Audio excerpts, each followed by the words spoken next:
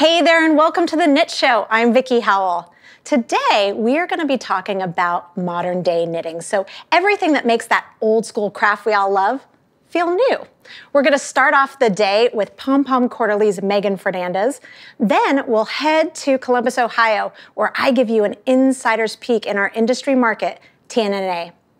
After that, we're going to meet up with Web's co-owner, Kathy Elkins. She's going to talk about trends that she sees from her customers every day that walk in and out. She's also going to show how to make this really cool shawl. And then I'm going to wrap it up by giving you the wrap on all different types of needles. But first, we are going to meet today's Knit Hive. Hello, ladies. Welcome. Hi. Welcome. Kristen, you took a little trip to be here. I did. I did. Where'd you come from? So I own a yarn store in St. Petersburg, Florida, and we decided to come hang out with you today. What's the name? Where can people in Florida find you? Well, you know, what do you call your big pile of yarn at home? Stash. A place for yarn. That's the name of our shop.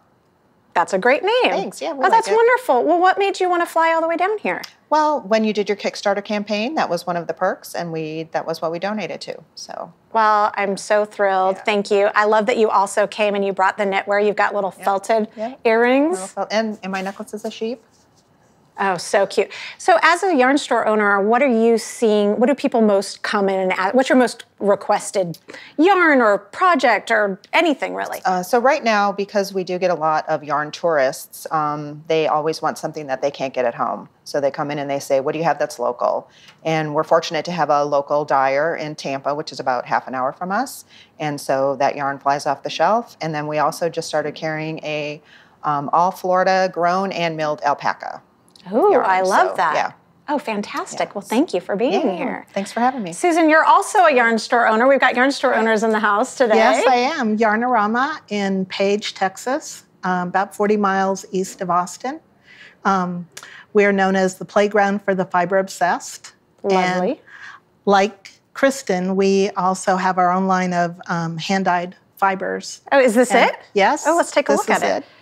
And oh, it's lovely.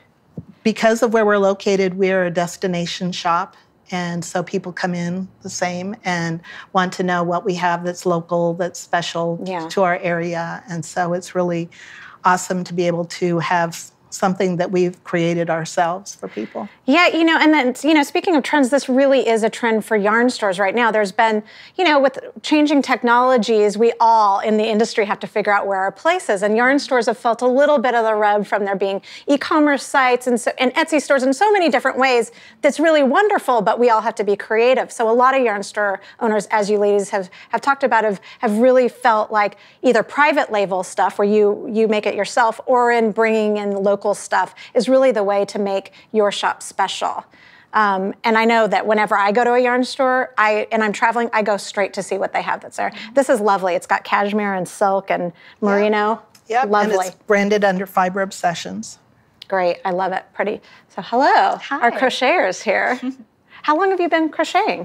I've been crocheting since I was 5 years old, so over 20 years now.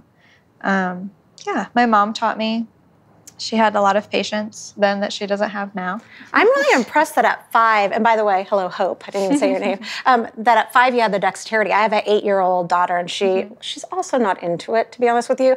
But it's really impressive. I learned when I was 8 from my mom, too. We watched Bionic Woman and MASH and Wonder Woman, and I still have those granny square blanket, like doll blankets. And so crochet really always will have like that special place in my heart, because I actually kind of hated knitting when I was little. Ironic. It wasn't until I was older. But crochet is just one of those things that will always be special to me. So I'm glad that you're here representing it. So I'm thinking I'm going to go meet the first guest. Why don't you guys hang out, make yourself at home, and we'll meet up later. Okay? Awesome. All right. I'm going to go meet our first guest. My first guest is co-founder of one of my favorite magazines, PomPom Quarterly, my friend Meghan Fernandes. Thank you so much for being here. Thank you for having me. We wanted you to be on this. You were one of the first name that came to our mind when we decided we wanted to do a modern trends episode, because PomPom magazine is so fresh and so beautiful. And I would love if, from a publisher and an editor's perspective, if you would just talk to us a little bit about different shapes and styles that feel very now. Yeah, so we do a lot of garments. And at PomPom, our favorite is like kind of a cropped silhouette. I know longer styles have been in fashion recently. Because they cover some stuff. Yeah.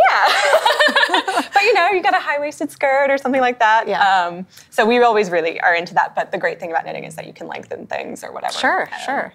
According to what you like. We also really like different kinds of shaping, different techniques for creating different shapes. So for example, short rows, Sure. Which have been really popular in shawls and things like that recently, but are really starting to be kind of the standard in garment making. So yeah, whenever there's like kind of a clever technique for constructing a garment, we're really into that. Because it feels fresh or whatever. So just give, in case somebody doesn't know, give a really quick description of what a short row is. Well, it's like a wedge of fabric that's created by just knitting a shorter row. Yeah, because it can seem really intimidating sometimes, short rows, but, and I did not do well in geometry or anything like that when I was in high school.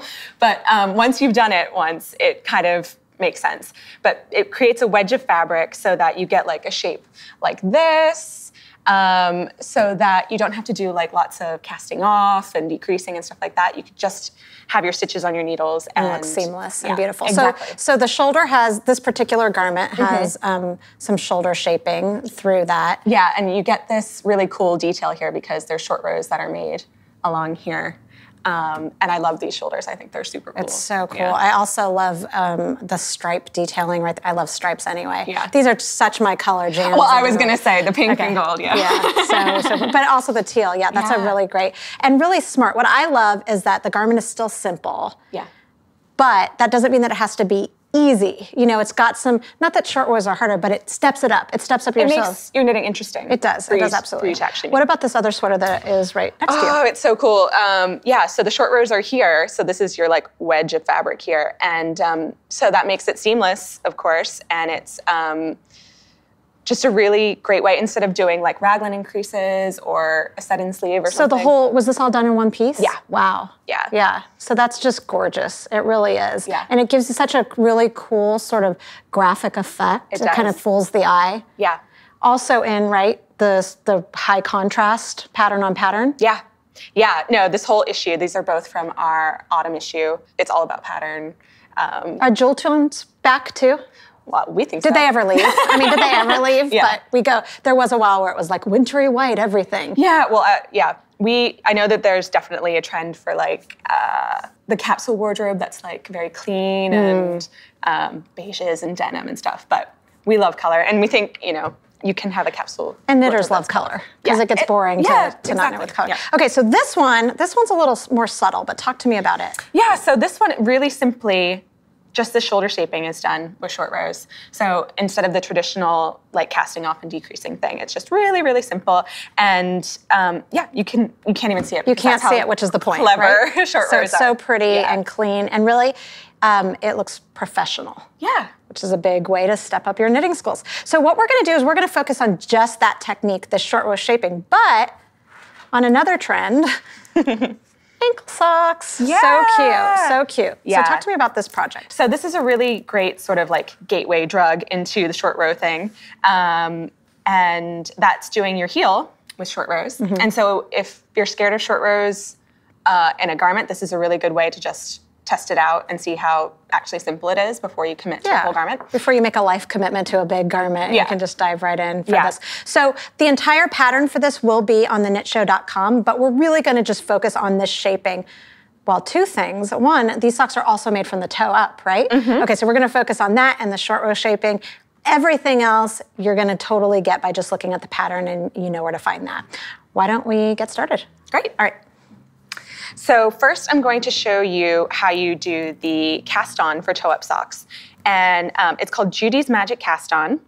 And it is kind of magic. And so I do things magic loop, and these socks are written for magic loop. And if you haven't tried that yet, again, it's really easy once you get into it, but I will sort of show that as well. So first thing you want to do is do a slip knot. And that on one of your needles. And so what's going to happen is you're going to cast on 22 stitches in total. And does it matter what cast on method, or that's part of this magic? This is part of the magic, yeah. So kind of like you're doing a long tail cast on, but you have both needles parallel to each other here. And so you're gonna, like a long tail cast on, if you're familiar with that, you're gonna loop that around on that needle. We'll call this needle 1. And then loop around there on needle 2. And then just with your yarn around your thumb like that. So you're alternating. Alternating. That is magical. Yeah, wait till you see what happens next. So that's 4 on each needle. 5.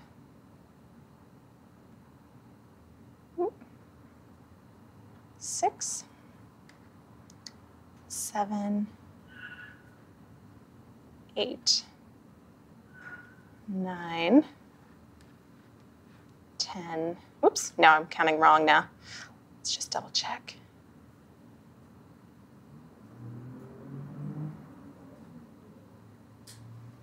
2, 4, 6, 8, 9,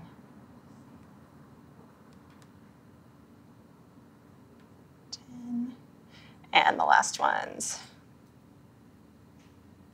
11. So we've got our stitches parallel to each other like this. And this is going to be our toe. So there's no Kitchener stitch.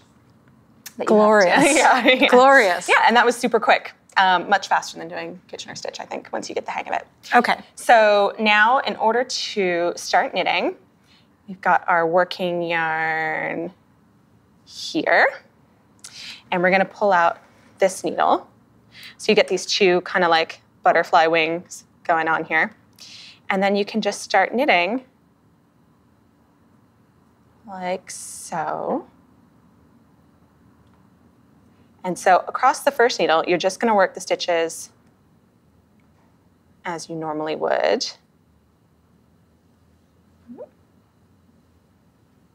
And it doesn't matter if you're an English or a continental knitter. Doesn't matter. You do you. Yep, exactly. So across. And maybe you want to cast them on looser than I just did. You know what? That's your thing. Yeah, right. But that's a good reminder. The first row of any project anywhere is always more persnickety than the rest of the rows. Exactly. So all these stitches are going to end up over here on the right. Okay, and so that's one side of our sock. And then turn it around.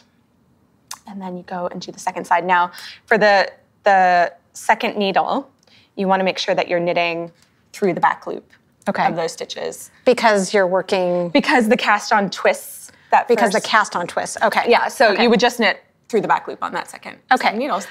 Okay, so now that you've done that, you're gonna go ahead and follow the pattern, which again is on the knitshow.com, and you're gonna work, it's very, it's straight knitting, there's some increases. Yep, really simple increases, foot.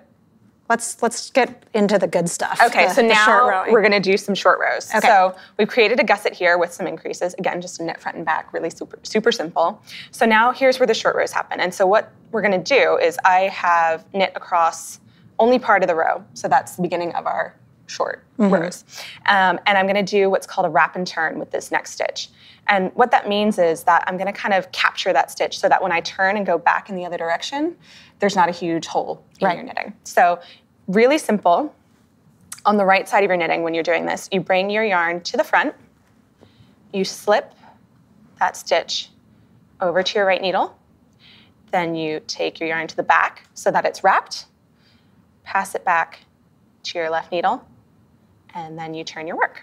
So that's a wrap and turn. And you'll notice that she left a bunch of stitches undone because she's only working a short portion of the row. Exactly. Okay. And so now I would go back, and I would only go like 20 stitches back, so that we're just working the middle of that heel so that you just get that wedge just on those stitches. So you're just creating a little pocket of fabric there so that your heel can fit in. So you would wrap and turn on that side as well. Yep, and I'll just quickly show you how you would do that on the purl side.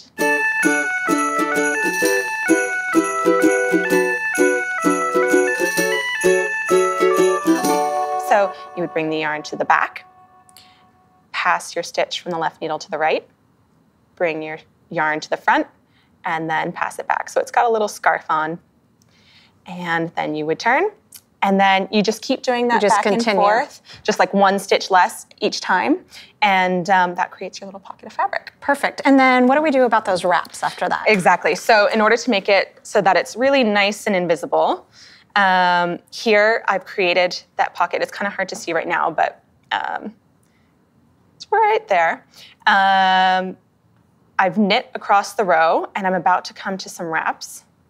And so what you do is you pick up that wrap from front to back and pop it on the needle, and then just knit those two strands together. And it should disappear. Let's see it one more time. Yep. So you pick up the wrap from front to back. Oops. Yep. And knit those two strands together. And that makes it pretty invisible. I've actually left the wraps before because I sometimes like as a detail just having the bumps, but you have options that way for sure. Exactly. And that's all there is to it. People think it's really super difficult to short row, but it's one of those things that is going to free you up skill-wise and really open a bunch of doors. Yeah, absolutely. Well, you know, I'm a big fan. I love everything you do, and I'm really excited for people to make these socks. Please make sure that you download the pattern at thenitshow.com, and when you make them, tag Meghan at PomPom Quarterly? PomPom Mag. At PomPom Mag, and make sure to, of course, tag at The Knit Show. Up next, we are going to take you for an insider's peek at our industry market, TNNA. Hey there, I am at the Convention Center in Columbus, Ohio for the annual summer show for TNNA. For those of you who may not know, this is actually the place where all of your local yarn store owners go to see the latest trends for yarn and bags and tools and all the great stuff that you make with. Normally, the public is not allowed to be inside the show, but we're giving you an insider sneak peek. We're going to start by seeing all the new products, and then I'm going to take you to the show floor so you can really see the goods. Let's check it out.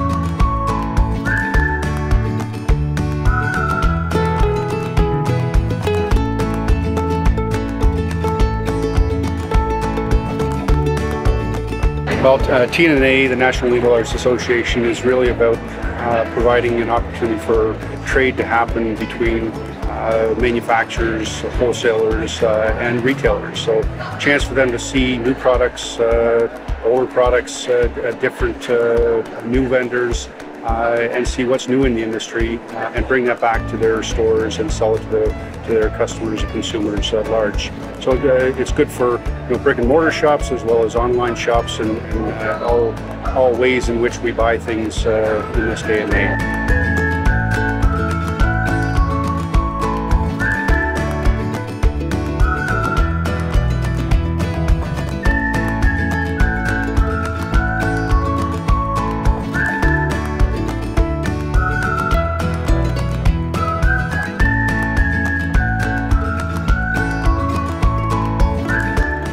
Here with Courtney Kelly. She is actually the chairperson of the yarn group. First of all, hello. Hi, how are you? I am great, and I'm really happy to be able to talk to you about the yarn group because I don't think that it's really something that the sort of general community knows about. So if you kind of give us the scoop, I would love that. We're kind of like the industry behind the scenes yarn world is sort of how I think of it. Basically, we're under the TNNA umbrella. TNNA, of course, is composed of, yarn companies, needlepoint companies, cross-stitch, embroidery, I mean, it's everything. And we're sort of like the yarn affinity group within TNNA. So if your company has something to do with yarn, whether you're a wholesaler or a yarn shop or a designer, a tech editor, Yarn Group is sort of a way for you to get your voice heard within TNNA. And it's my job on the TNNA board to make sure that I bring the things that are important to yarn people to the discussion.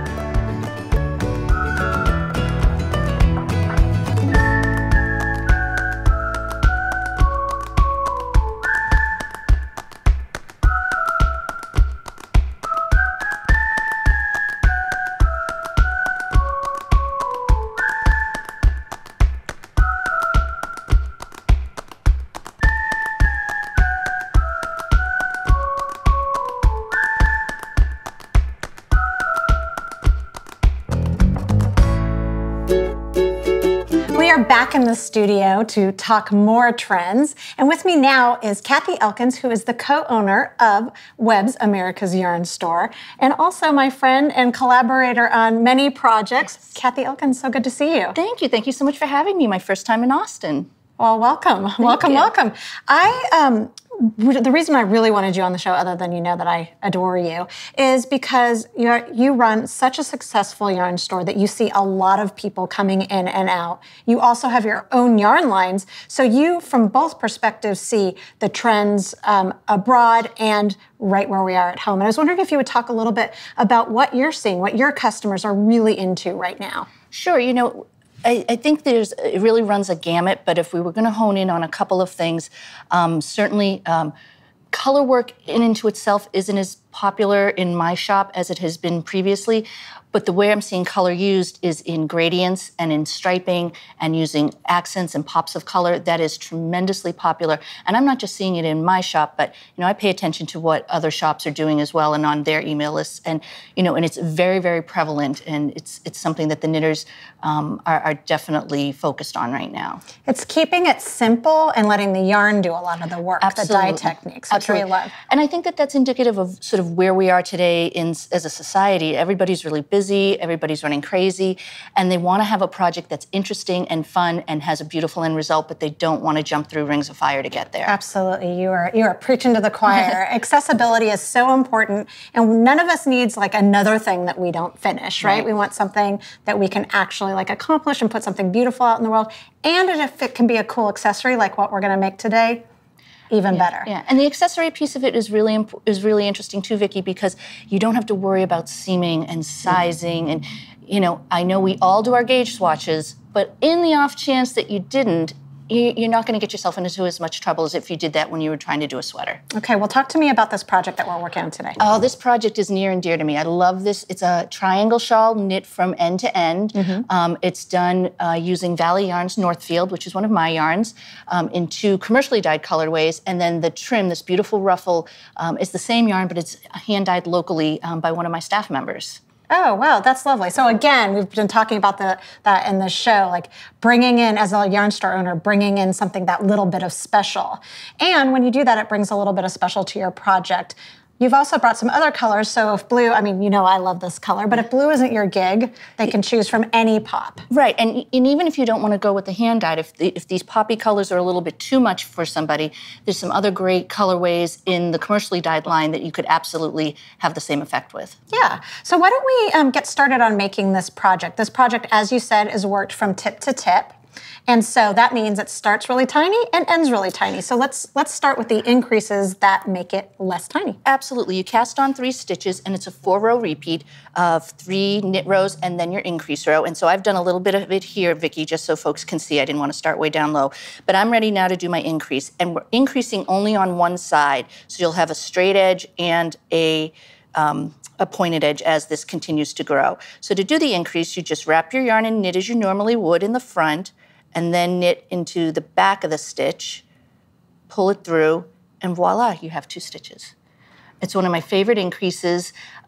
It's very, very simple to do. It has a nice look, and even though it's a little bit messy here on the edges, when we pick up a knit for the ruffle, that'll all disappear into nowhere. It's called a KFB, or a knit front and back, and that's it. That's it. Okay, so you've worked up another piece for us, and it looks like it's time So they can really see, oops, the other side, how this comes together. You can see the shape forming. Let's just show them really quickly. Yep. You can see this is the wrong side, yep. But you can see how it's really starting to form, getting wider and wider and wider as you increase. So let's talk changing colors. Okay, so there is a schematic for the way the striping in this particular piece is done. You can follow it one for one, or you can do your own thing, but the way we did it is we started a big block of the light color, starting to flow into the contrasting color, and then when you finish at the end, it's all in the contrasting color. So you've sort of got gradient and striping happening all at the same time. Okay, well, let's just show them really quick how you would join a color. Absolutely, absolutely. And what I like to do is I like to hold the two strands together sort of behind and pick up my other needle. Oh, I'm so nervous. Okay, hold it behind and wrap and pull it through. And then just keep going. And then it's joined. Then it's joined, and then you can just keep going along. But I like to hold those tails behind so that they don't get in your way when you're going along. Perfect. Okay, so that's joined. You continue as the pattern is called for, and that pattern will, of course, be available on thenitshow.com. Okay, so now let's talk decreases. You've worked a swatch. This is not the whole shawl. It's too hard to see on camera. So this is the coming back down. We're coming back down. We have a whole lot of shawl back here behind us in reality. So here you're just going to do the decrease. And again, it's just like it was on the increase. You're knitting 3 rows, and then you do a decrease row on the edge. And the decrease for this is you're going to knit a stitch as you normally would. Then you're going to slip. And you're going to slip a stitch. Whoops. There we go. Slip the stitch, and then you're going to knit. And then you're going to just slip that stitch back over. Oh, there you go, just like that. And now you've decreased, and then you continue on knitting. Slip, knit. Yeah. Slip, knit. And that creates that left slanting. Exactly, and so that brings you down. You do need to use that decrease in case people want to go rogue and use another one. Oh, yeah, no, Okay, none of that. so perfect. So you would continue as the pattern calls for. And I just want to show them really quickly. Let's talk edging and picking up stitches. Right, so this has already been started, as you can see, but this is just a pick up and knit, as however you term it. And it's really simple. Sometimes picking up stitches is not exactly a fine art. You kind of have to fiddle with the formula a little bit to know how many you should pick up to make it look appropriate. With this project, because of its simplicity, in its garter stitch, you just have to pick up in each and every valley, so it makes it very easy. And the valley is in between the 2 rows in of between bumps. Right, in between the 2 ridges. So you just put your needle in, you wrap your yarn around, wrap your yarn around, pull it through, and you've got your stitch. And then you go on, and if you just pinch and pull, you'll be able to see your valleys a little bit easier, and you wrap it, and you pull it through. And you just keep going like that until you reach the end. Yeah, and then from there, she's worked, this is the ruffle portion. And so she's worked, you can see that pop of color really coming out. Right. The increase that you did is exactly like the increase that you showed earlier, right? So what happened is we pick up the whole row, and then when we come back, we're going to do that same increase in every single stitch. So you're going to double the number of stitches that you have, and then from there you just knit, and it creates this beautiful ruffle effect. Yeah, it creates the the gathering effect. And ruffles are actually really on trend right now too. So neutrals, pop of color, ruffles, you've kind of covered it all. Thank you so much, friend. I really appreciate you being here. Thank you, This Vickie. is such a great project. Make sure that you go to thenitshow.com to download this pattern and get more scoop on Kathy's yarns and all that good stuff. Up next, though, I am going to take you through a little tour of kind of today's needles, and so you know what needle to use when. Although knitting needles really have always just been 2 sticks, or maybe 1 cord and 2 sticks, there have been a few developments within the knitting world. It might be materials, it might be like a tiny different shape, but I thought it would be really fun to go through the basics of the different types of needles, and then later I will talk about materials. Okay, so first up, types. First, everybody starts on straights. Basic, really easy. You can knit flat pieces, you knit back and forth. It's really kind of the go-to beginner basic needle. Great. The only sort of downfall to them is that it's kind of limiting on how wide of piece that you can use, and also how heavy a piece, because it can be hard on your wrists. That's where circulars come in. Circulars have 2 tips and then a cord, and the cord can be all different lengths. So you can do one of 2 things with circulars. you can knit in the round with them, with the circumference of the cord. Or what I like to do is I actually do almost all of my flat knitting on circulars. I still knit back and forth as if they were regular needles, but all the weight is held on my lap where the cord is rather than hurting my wrist. It's just a little tip and it saves things. Okay, the next option is our double pointed needles. Double points can be used with either 4 or 5 at a time, or really up to any number that you'd like. They're really good also for knitting in the round, great for smaller projects, mittens, socks, the top of hats as you decrease. Anytime you need to get smaller, you want to move over to DPNs.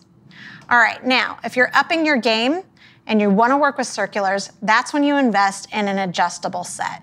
So this set is gorgeous. It's all sleek and black, which really is just a plus. But what's cool about it is that it has all these different cords and then different needles, and they're adjustable, so all you have to do is pick your size, and then you just screw on your needle. And so you can change it regardless of what type or what size you need, or if you need to change the length as your project grows, you've got it with you.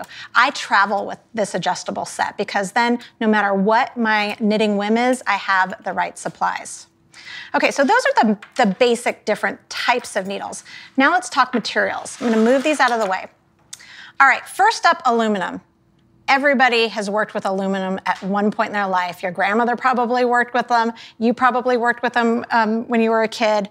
Now they're a little bit more sleeker. These are called zings, and they're really lightweight, and they have a much pointier tip, which is something that wasn't really a thing when aluminums first started. So this is kind of a go-to, easy metal to work with.